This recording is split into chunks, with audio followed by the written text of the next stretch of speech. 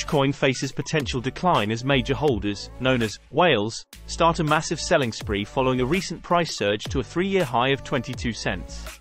Market data indicates significant profit-taking, with holders of 10,100 million Doge tokens reducing their holdings. This pattern emerged earlier in March, with one whale selling 86 million Doge.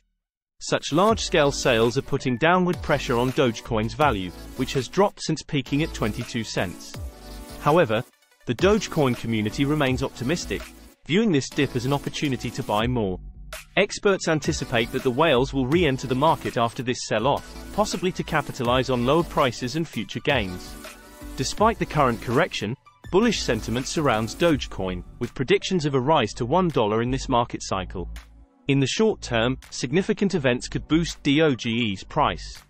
Coinbase plans to launch Dogecoin futures on April 29, potentially attracting new investment.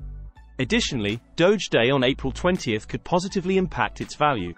Currently, Dogecoin trades around 18 cents, down over 6% in the last 24 hours.